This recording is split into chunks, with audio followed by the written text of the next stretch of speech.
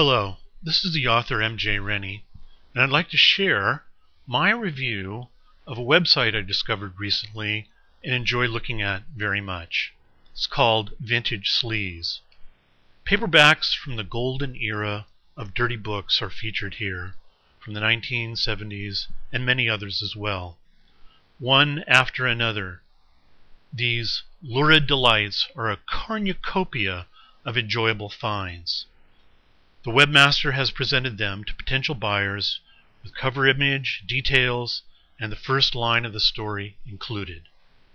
There are no annoying pop-ups, no intrusive messages, and none of the aggravating claptrap that attends virtually every other commercial website I come across. Hey, I'll decide what I want to look at and when, thank you. You know as well as I do, however, my friends, that things aren't always that way. On Vintage Sleaze, it is. What we have here is a straightforward and, in its own way, beautiful approach to a very controversial kind of reading material. So, if you, like me, had your literary interest sparked at a time in your life when the exposure to these materials had a profound effect on you, you'll want to check this website out.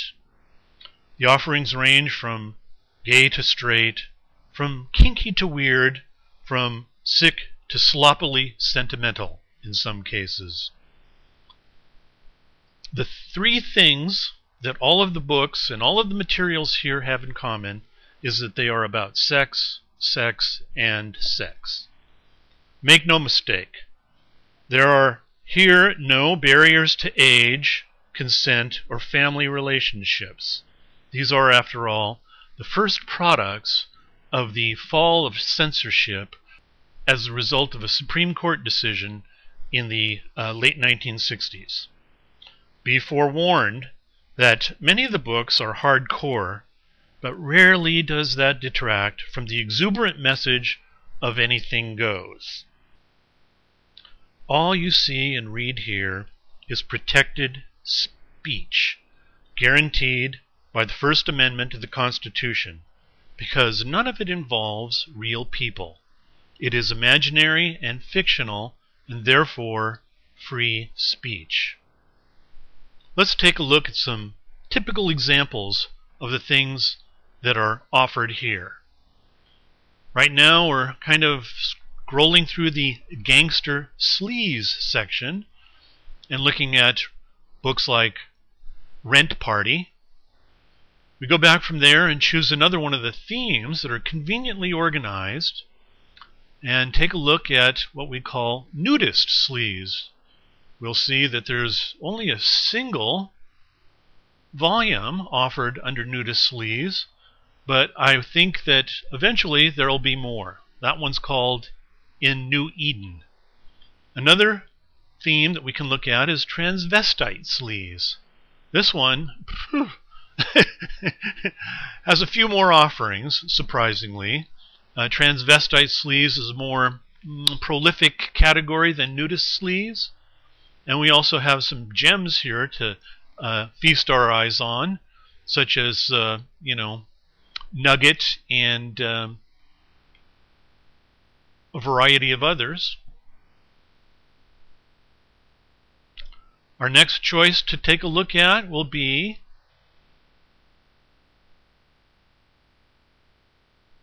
Trailer Park Sleaze. Again, here we have only two titles, and one of them is called Trailer Tramp. I can imagine that that's truly an uplifting literary experience, on a par, say, with E.L. James. More to our liking here is the category that involves writers. The Lady Editor's Young Boys is one of them. There's another title called Incest.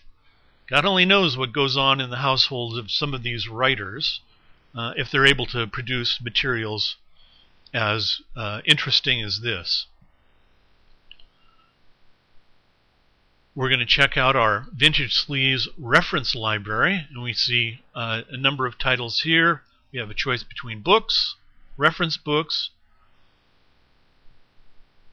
Gay Talese, there's Thy Neighbor's Wife is here, Secret Record, History of Pornography.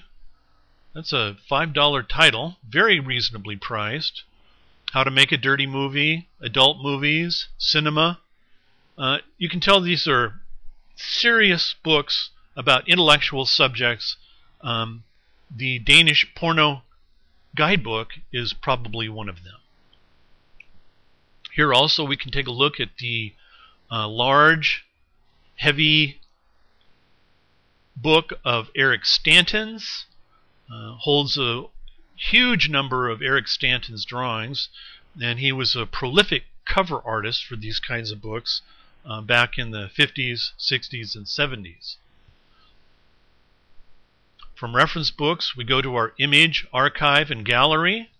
Now here, the webmaster allows us to take a look at some of the covers drawn by some of the more famous artists of the time, men such as Bill Ward and Eric Stanton. Here's another cover here for Hot Jazz. We can tell that it's pretty interesting from the cover. Here's Black Taskmaster. He seems to have an agenda on his mind. Take a look now at Made to Please. Looks like this upscale couple is fighting over the maid.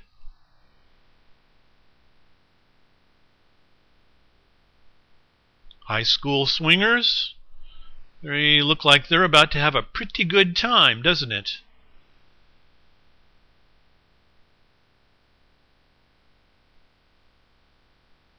And here in our gay category, His Brother Love.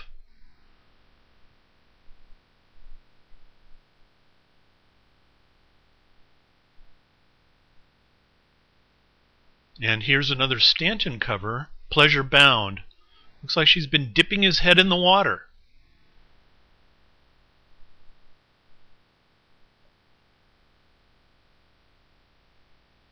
And here's Twisted. And this is certainly a new twist on the concept of Twisted.